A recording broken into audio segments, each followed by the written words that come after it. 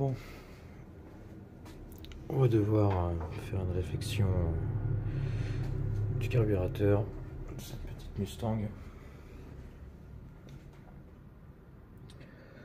Donc rien de compliqué à déposer l'arrivée de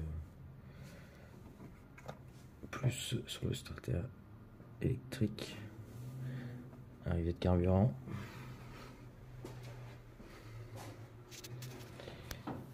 Dépose de la tringlerie d'accélérateur. Bon, ici il y a un système qui a été bricolé, il va falloir que je fasse quelque chose parce que ça tient à rien. Voilà, pour l'instant ça consiste à ça. Dépose des dépressions, donc les petits tuyaux de dépression qui sont ici. Donc, tout simplement, hein, il y a effectivement un côté à repérer.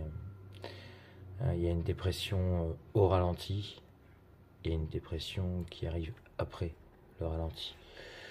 Donc à pas se tromper. Donc pour simplement on dépose les durites et on les met d'un côté ou de l'autre. Comme ça au moins en montage on sait où on le va. Bon, maintenant que tout est déposé, 4 vis de chaque côté. Bon, voilà, il n'y a plus qu'à le sortir. Hop. On tient bien droit pour éviter de mettre de l'essence partout sur l'auto. Voilà. Donc ici, avant de commencer à déposer, on va repérer la position du starter automatique électrique. Bon, généralement, il est toujours situé au milieu. Les deux vis de réglage de richesse ralenti. Donc ici, c'est moi qui l'avais réglé ce moteur. Mais le mieux à faire, c'est de resserrer les vis. On prend le point de repère ici, on se fait un petit repère en fonction du mi-plat. Et on compte le nombre de tours. Et on remet pareil au remontage. Ça permet de gagner un peu de temps pour les réglages.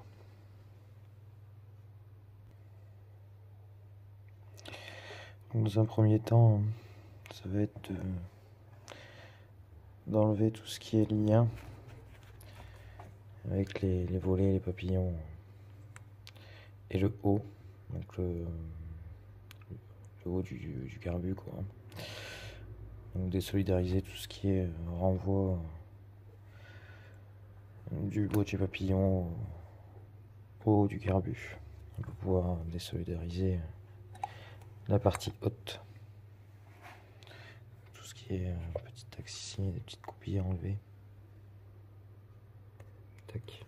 On va faire sortir l'axe par derrière.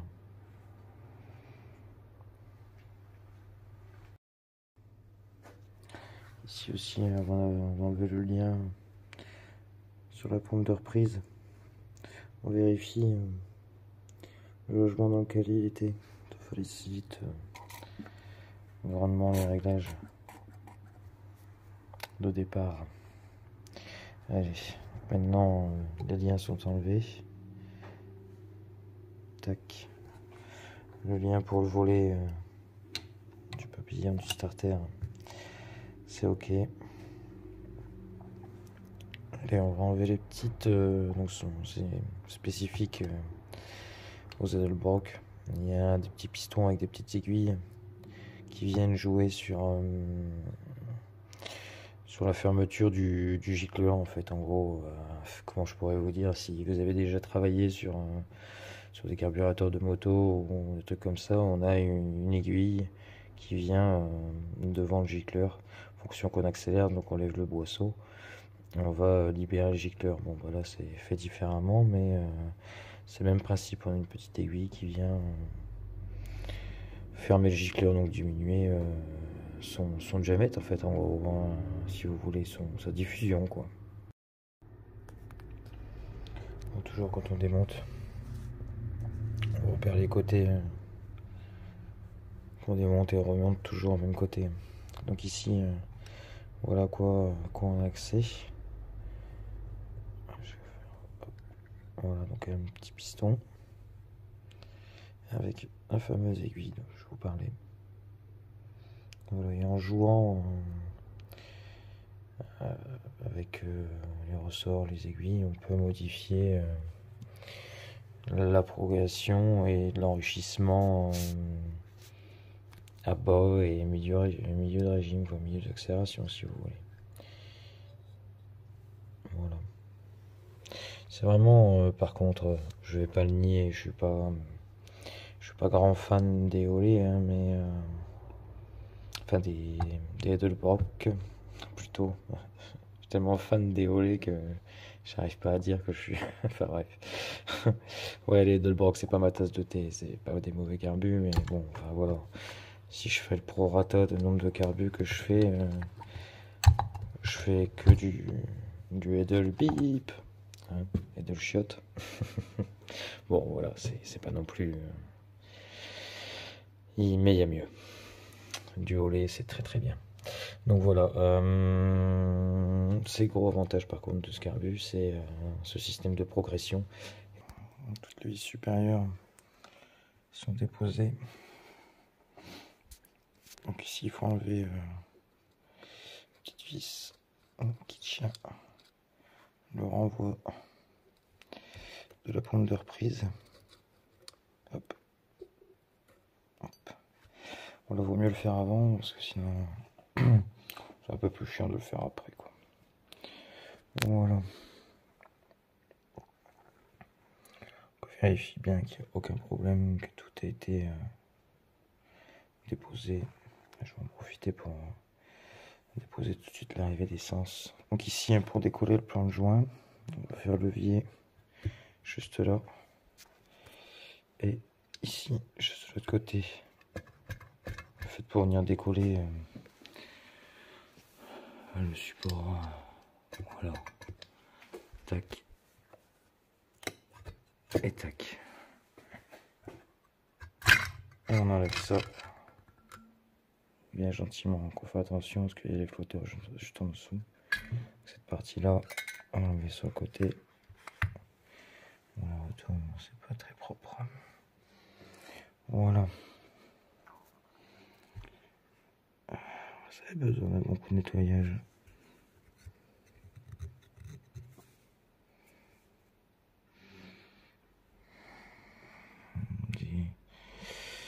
Des dépôts, beaucoup de dépôts.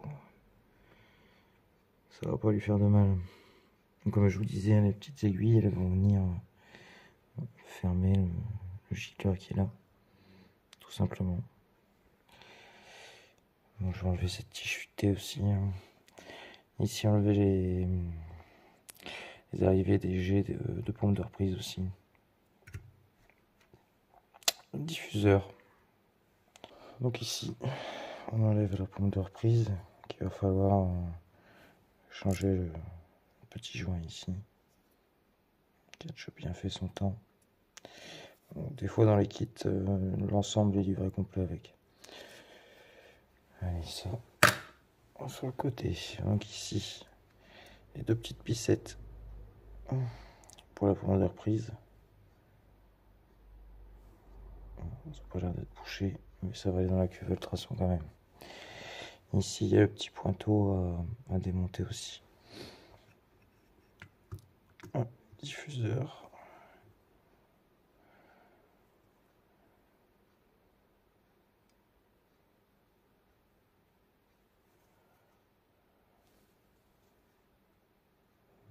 Pareil, ça a besoin de nettoyage. Voilà. Après, on démonte l'autre. Pareil, on fait bien attention. Dans quel sens on enlève. Il y a des petits tubes qui sortent ici et qui correspondent au trou juste là. Qui viennent prendre l'air. Hop, tac. Ici. Tac. Tac. Voilà. Pareil, le petit ressort.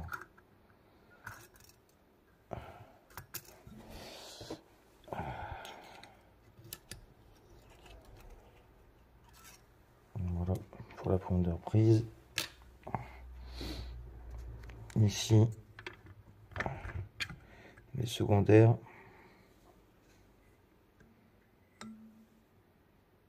Une espèce de... Il y avait plein d'huile, des dépôts d'essence dans le fond. Des secondaires. Vous voyez là, une espèce de mélasse. Et ici aussi. Il est déjà tombé en panne, bizarrement. Je pense que son carbus c'était un robinet. Voilà, donc il faut aller déposer ici les joints qui sont restés dans les emplacements. Coup de bol, j'en ai qu'un. Et avec un petit coup de bol, il est cuit, donc il va venir tout seul. Ouais. Allez, voilà une bonne chose de faite. Voilà. Bon. Maintenant, ça va être dépose des gicleurs. Celui-là est bien sale. Il y en a un là aussi. Et un là. Donc surtout à pas négliger à faire. Je vais démonter les gicleurs, vider les cuves. Le plus gros est démonté.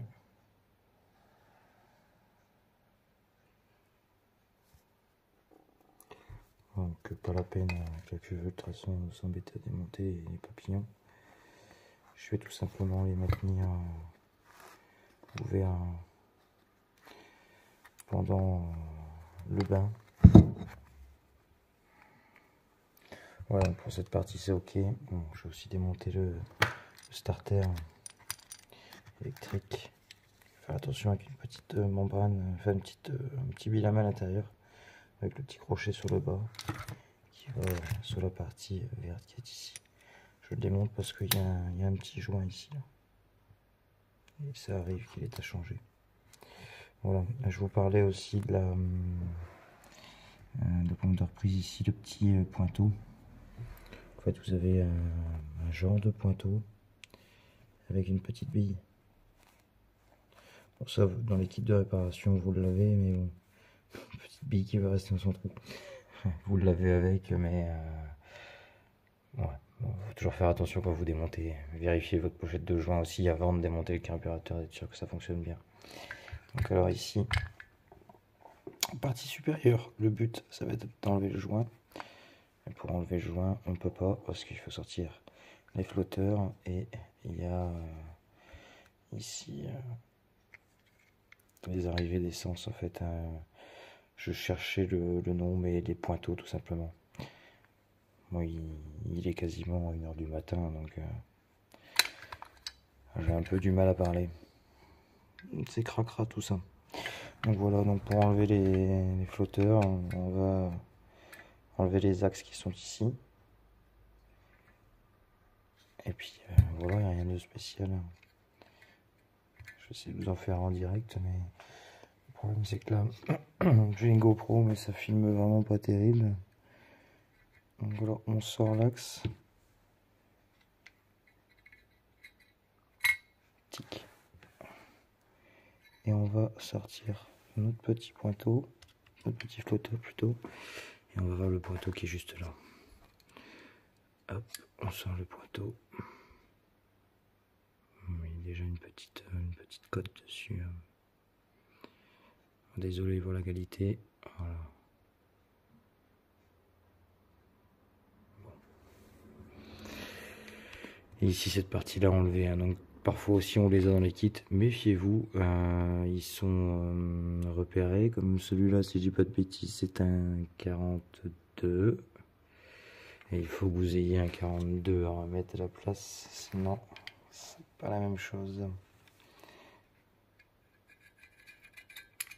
Hop. Hop. Hop. Et voilà. Et maintenant, en faisant ça, on peut déposer le joint qui est complètement cuit. C'était celui-là qui fuyait, de toute façon il y avait des traces sur le carbu, pas possible.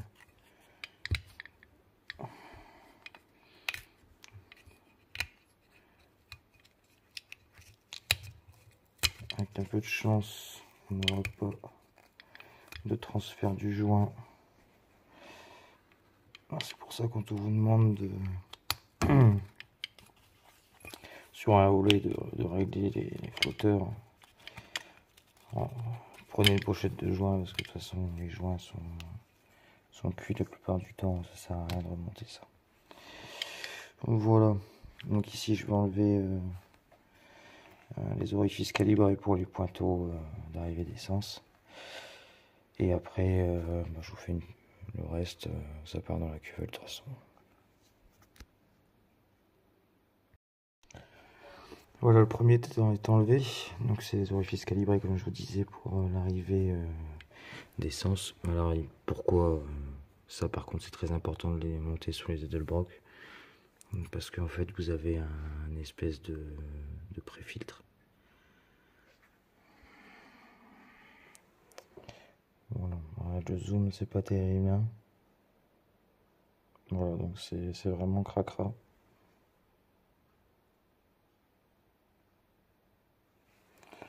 Je présume que l'autre va être... L'autre est propre encore, ça va.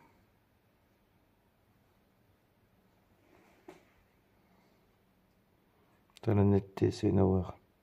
Alors même avec la GoPro, vous êtes emmerdé avec la netteté. Bon, il y en a un de propre, un de sale.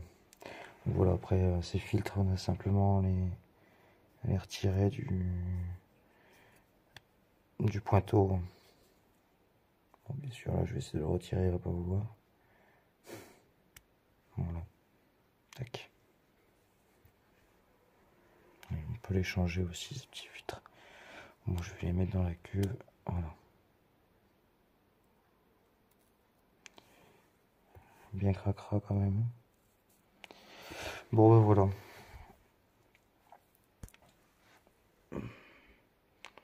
L'ensemble des pièces qui composent un carburateur edelbrock. Bon, l'essentiel est dans le panier de la friteuse pour toutes les petites vis et autres. Un petit pot fermé. On prend de la solution bien chaude. On met dedans, on ferme et ça fera l'affaire. Voilà, donc tout est dedans. Il n'y a plus qu'à mettre ça. Bon voilà, je vais rajouter un petit peu d'eau et je mets ça en route.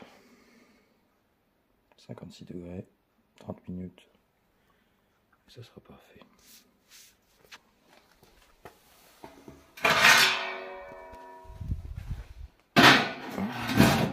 Les homards sont cuits. Voilà le petit edelbrock après passage dans la cuve ultrason. Donc il reste encore des petites taches, mais ça c'est des taches de fonderie. Hein.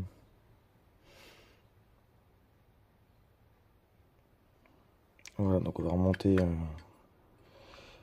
les sièges de pointeau, les pointeaux, les neufs bien sûr, les filtres, le joint, les flotteurs, et à régler tout de suite la hauteur des flotteurs. Montage du carbu. Donc ici, placer le joint.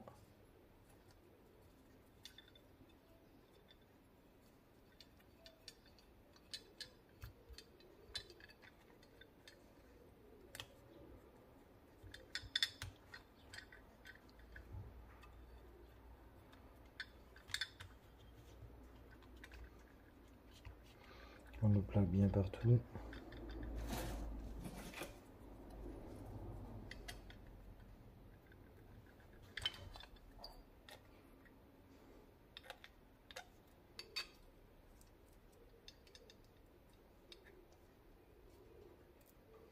Bon, le stage n'est pas super.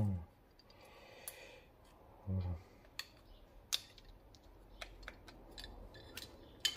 Tac. Ici, on va remettre les petits orifices calibrés qui vont avec les pointeaux. Donc, je remets pas ceux du kit. Vous voyez, ceux du kit, ils sont énormes, et ceux d'origine, pas si on voit bien la caméra. Ouais, généralement ils mettent toujours ça, et le pire c'est que quand on met tac, le petit pointeau, bah ça ferme pas. C'est ça qui est fort. Par contre ça va avec celui d'origine. Les deux petits joints ici sont en place.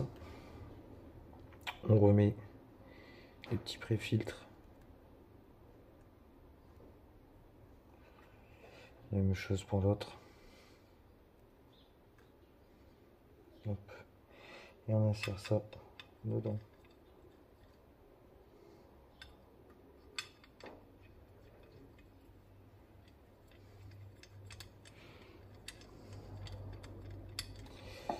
Hop.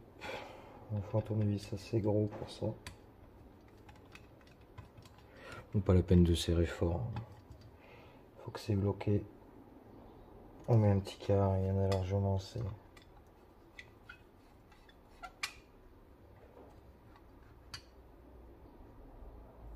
Voilà. Ça dégage. Le nouveau pointeau.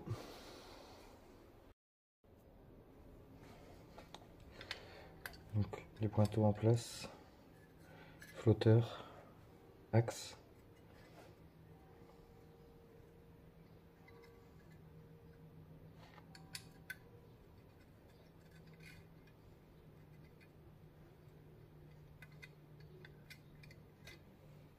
Pareil pour l'autre côté, flotteur, axe. Donc ici, là on va régler le débattement maximum du flotteur, c'est-à-dire sa position dans le bas de la cuve. Et après ici, on va jouer en pliant légèrement pour régler le point maxi, c'est-à-dire le point où le flotteur va fermer le pointeau.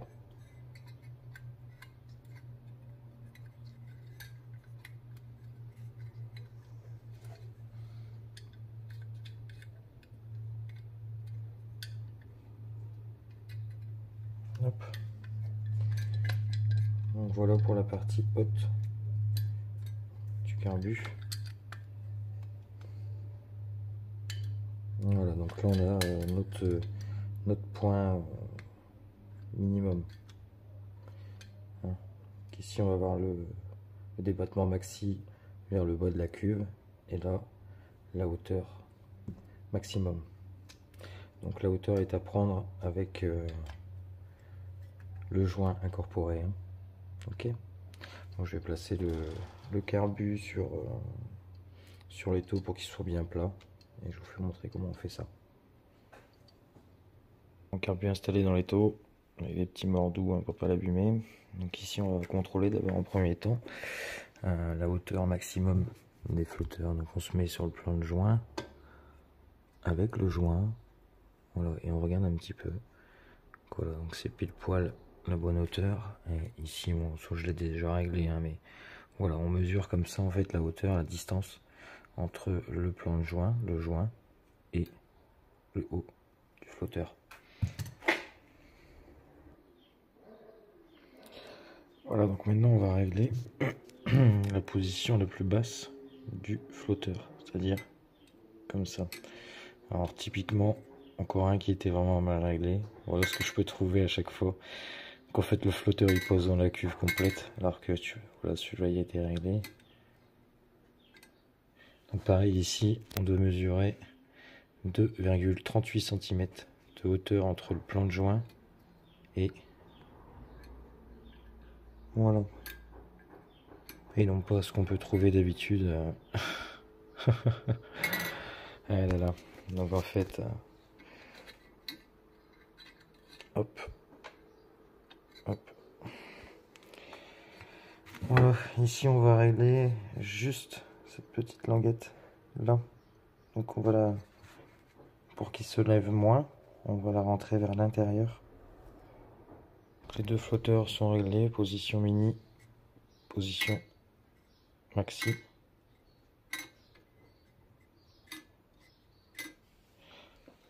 Voilà pour la partie supérieure.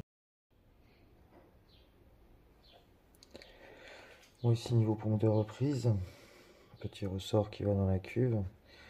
Voilà la pompe de reprise du kit hein, qui va jamais bien, c'est pas le bon axe. Je récupère toujours l'axe d'origine avec le système d'origine, le ressort d'origine, et par contre je viens changer juste le joint. Donc ici tout simplement on rentre l'axe ici. Voilà. Petit support, petit on va d'abord le rentrer là, le rentrer ici. Voilà la petite vis.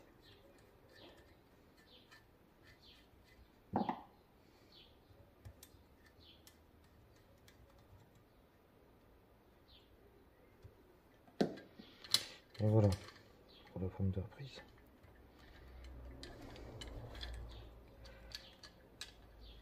Et le ressort qui vient juste ici. Voilà, on en a fini ici pour la partie supérieure du carbu edelbrock, mais super importante, donc avec les 1,1 cm ici de hauteur maximum et les 2,38 en hauteur minimum, donc c'est-à-dire le flotteur dans la cuve du carbu. Voilà pour ça, donc cette partie là on peut la mettre sur le côté avec son petit ressort et on va passer donc au corps du carbu. Donc ici simplement mettre ça comme ça dedans. Voilà, donc ça ressort nickel de la cuve ultrason. Voilà, on le rentre comme ça. Voilà. Les vis richesse qui vont juste là.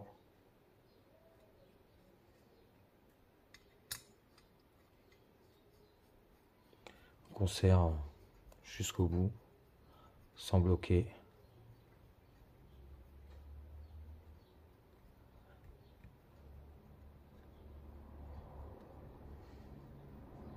Voilà.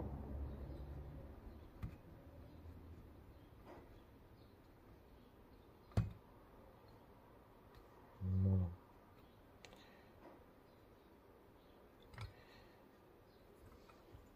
Donc à 0, on avait compté à la dépose desserrée de un tour, mais de toute façon je remettrai le dépressiomètre dessus, pardon, pour régler ça. Une fois qu'on a mis les gicleurs, on va pouvoir mettre les diffuseurs. Donc chaque diffuseur, quand je les enlève, je leur donne une place gauche-gauche, droite-droite, pour éviter de mélanger les pièces. Ça permet de faciliter le remontage. Il y a certaines pièces qui ne vont pas se monter dans un sens ou dans l'autre, mais il y en a certaines oui, et ça peut créer des problèmes. Bon, ici on a tout ce qui est nouveau joint. Comme je vous disais, c'est une pochette de joint Amazon qui est pas chère, mais qui permet de restaurer un carbu forcément en moindre coût et d'avoir les pièces le lendemain. Donc c'est des copies. Parfois il faut reprendre un peu les joints, mais dans l'ensemble ça va. En fait on garde les vieux joints, ce que je fais toujours aussi pour les comparer, pour être sûr que ce soit les bons, et éventuellement les recouper s'il faut. Voilà pour ça. Donc ici,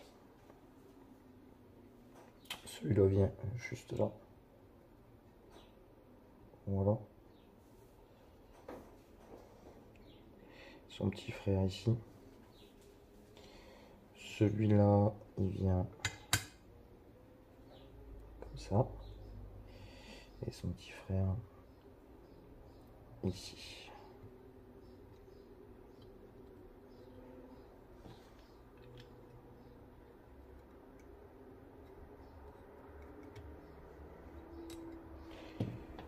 Voilà pour ça. Forcément, il n'y a pas à comprendre. Ici, celui-là va aller là, comme je les ai bougés tout à l'heure, et celui-là va aller là. ici. Tac, celui-là. Là. Et celui-là. Ici. Petit joint pour la pompe de reprise. Enfin, pour les jets de la pompe de reprise. Dans le kit Amazon, ils vous fournissent une bille avec exactement les mêmes pièces. Donc ça c'est impeccable. Par contre, la bille n'est pas la bonne. Voilà, donc on remet la bonne bille dans le petit trou qui est là. On remet cette pièce là par au-dessus. Un petit joint.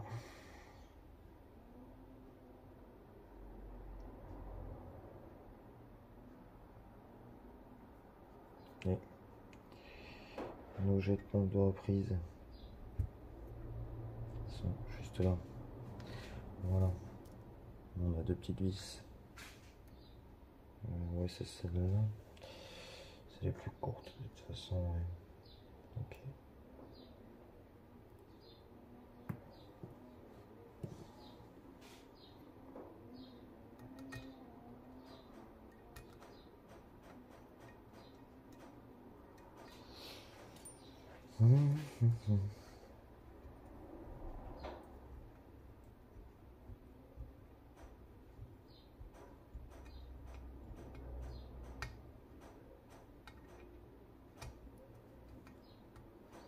On va juste mettre les petites vis dessus, hein. Rien de très compliqué. Hein. Si vous suivez bien la procédure, ça se fait très bien. Après, si vous n'avez pas de cuve ultrason pour le nettoyer, il existe des bombes de nettoyer en frein qui vont nettoyer en frein ou nettoyer un carburateur qui vont très bien. Hein. Il n'y a pas de souci pour ça. Voilà, on vérifie que tout est correct, qu'on a bien fait notre job. Voilà. Une bonne partie de remontée déjà. Une fois que tout ça c'est fait, excusez-moi, on va pouvoir replacer notre petit ressort ici. On vérifie bien qu'il est dans ce logement au bout. Voilà.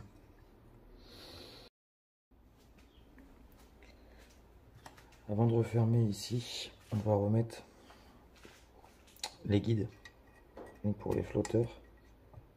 Tac. Qui vont dans ce sens là.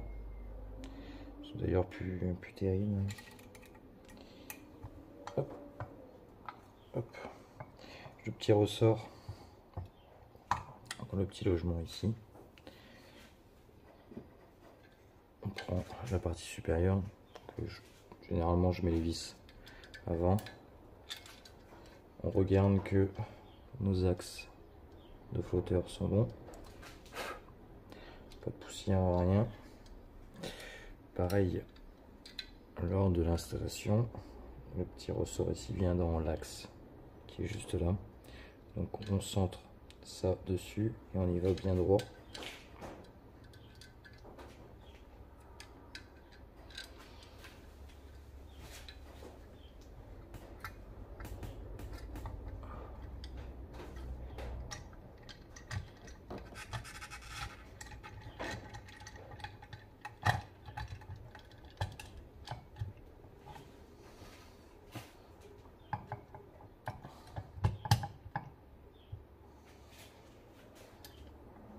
Voilà, on vérifie bien qu'il pose partout.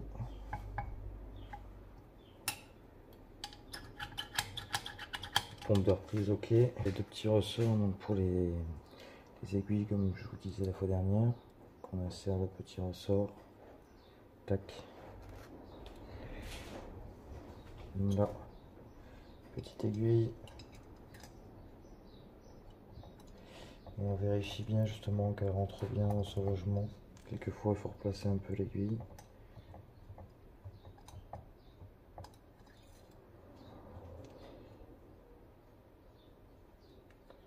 C'est pas toujours évident. Voilà. On vérifie bien qu'elle coulisse.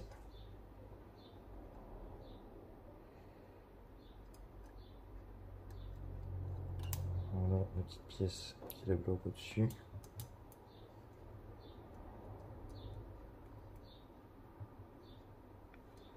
Hop.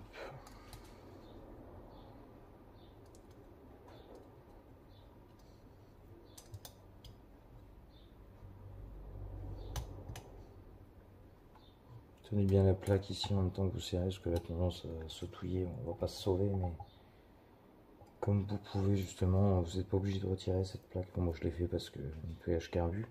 En fait sur les edelbrock c'est quand même assez bien fait. Donc vous la tournez, ça dégage l'orifice, ce qui vous permet de changer d'aiguille comme vous voulez, de régler la progression.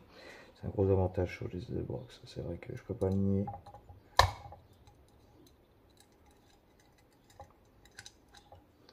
Vous voyez, voilà. Tac, le ressort va bien. On est ici, on tient la petite torse.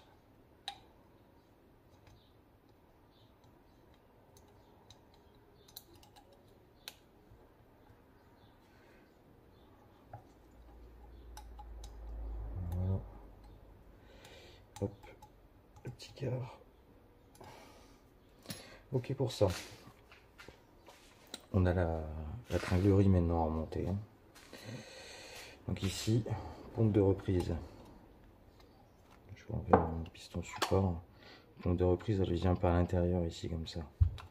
Donc là, on ouvre, on met dessus, pompe de reprise sur les 14,06. Celui-là c'est un 14,06 par réglage de base. Le réglage de pompe de reprise se fait ici sur le trou du milieu. Bon, en l'occurrence, j'avais déjà essayé cette auto plusieurs fois, j'avais déjà fait les réglages. Et de toute façon, c'était cette position-là la meilleure. Donc ici, deuxième trou, ok. Je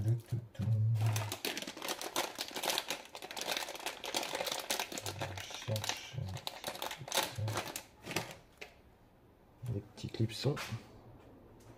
Un petit clips à mettre dessus. Généralement, une fois sur deux, il y en a un qui saute dans le garage. Je mets toujours d'avance. Un petit clips ici. Donc là, on est ok pour notre pompe de reprise. Voilà. Maintenant ici, on a la commande qui vient quand vous donnez un coup d'accélérateur et que le starter automatique est en train d'ouvrir le volet. Vous donnez un coup d'accélérateur et ça vient le faciliter, l'ouvrir complètement en fait. Donc lui, il y a une petite forme ici, je ne sais pas si vous voyez bien, en forme de T. Il y a exactement la même ici. Donc en fait on va aller chercher la forme pour le mettre dedans. Voilà, et le tourner pour le verrouiller.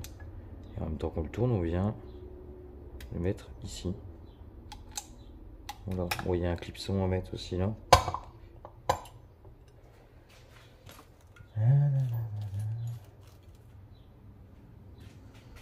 Encore une fois un petit clips.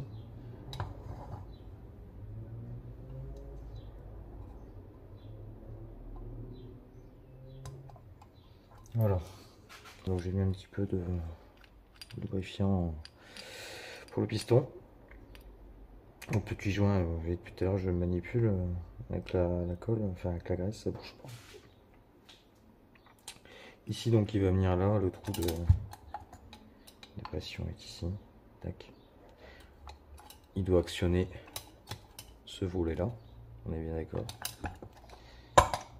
Tac, donc celui-ci toujours avec la petite forme qui est là. Donc on va aller comme ça, comme ça. Et là, on le met par derrière.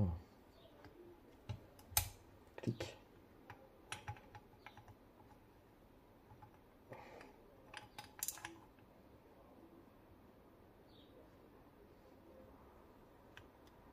C'est pas évident de mettre bien comme il faut. Voilà. Clic. Il est reparti là-bas, forcément. Bon, c'est pas grave, on va pas s'embêter avec ça. Je vais mettre une vis de fixation tout de suite. Ça évitera que notre joint se fasse la malle. Alors, une petite torx.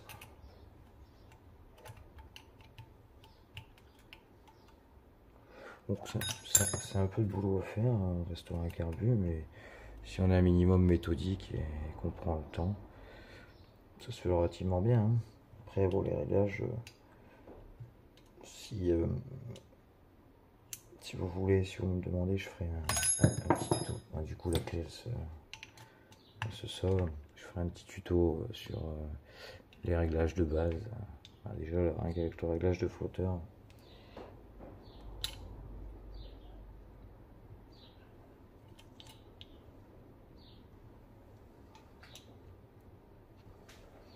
Je vais desserrer un peu pour replacer le joint. Toujours faire attention, regardez si votre joint est bien en place. Hein. Juste ici, vous n'allez pas le voir à la caméra, c'est sûr. Mais bon, moi, je vous en ai parlé. Ça sert pas trop. On en met une hop dedans.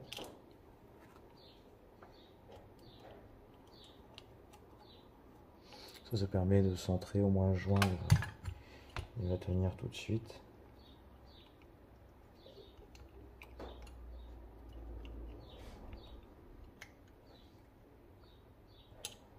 Et maintenant, une fois qu'on en a mis deux, on peut serrer. Pas comme un fou non plus. Il y en a un qui vient tout de suite là. Bon, c'est pas évident de tenir le carbu et de serrer en même temps.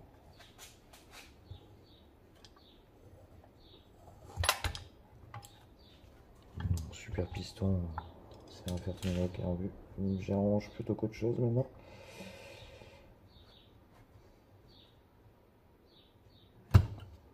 Voilà.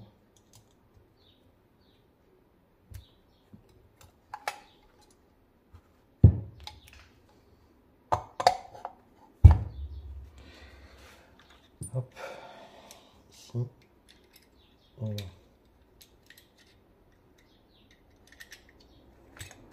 Il nous reste ça à installer, le petit joint.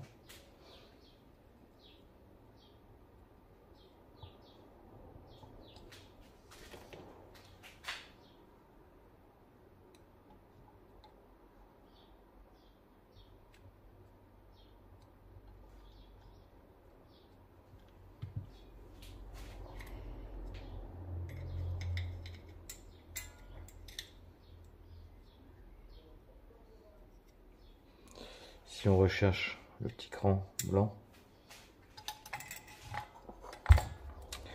on sait que, je sais pas si vous voyez, voilà, on sait que le repère est ici, le repère central, et après on va régler plus ou moins riche, volet plus ou moins fermé en fait, et on règle son starter comme ça. Donc là, on va venir faire prendre la petite goupille qui est juste là, elle vient juste là, on met juste en face, tac, et on va venir tourner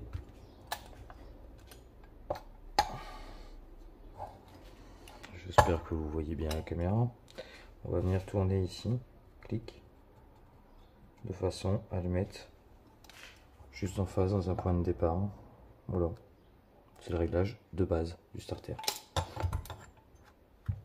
Ici, on n'a plus qu'à tourner cette petite pièce de façon à la centrer en face de nos vis. On met la première. Bon, d'habitude, je pose ça, le carbu soit sur le piston, soit sur l'étau avec les mordoux. Ça me permet un peu. Bon, là, c'est pour la vidéo.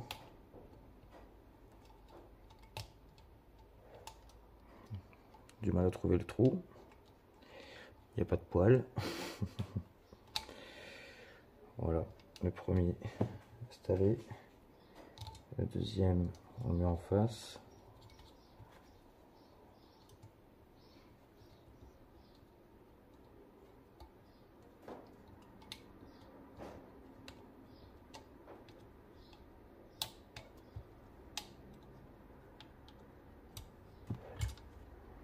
Le dernier.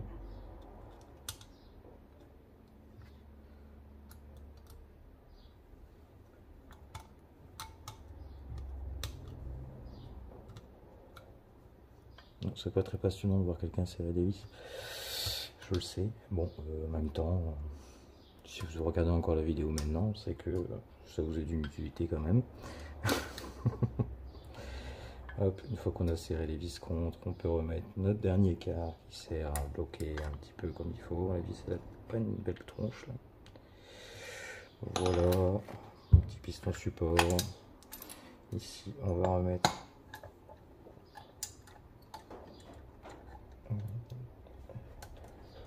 la tringlerie, un petit clipson, tout.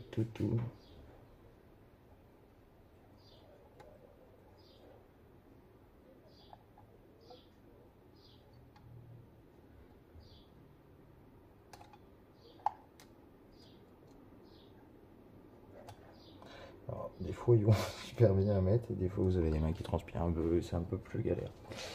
Voilou. Bon, après il reste l'arrivée d'essence à mettre. J'ai un joint là, je dois en avoir un autre dans ma petite boîte à joints.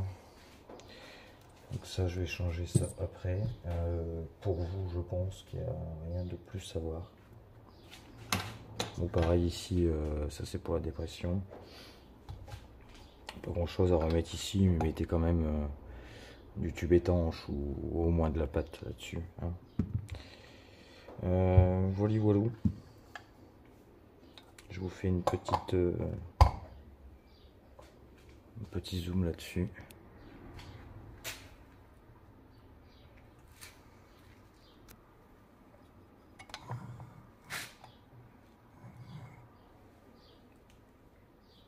C'est parce que j'ai pas un super éclairage, mais bon. Il est quasiment neuf. Hein.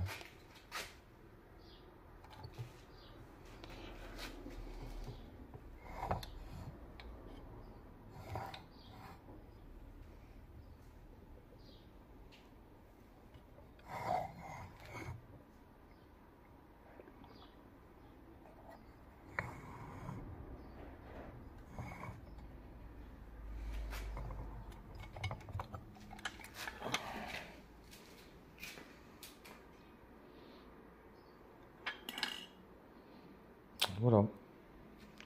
Si vous souhaitez que je refasse vos carbus, n'hésitez pas à me contacter. J'en fais assez souvent, assez régulièrement, que ce soit edelbrock, du holé, et un peu tout ce qui traîne en mécanique. Allez, merci d'avoir regardé cette vidéo et à bientôt.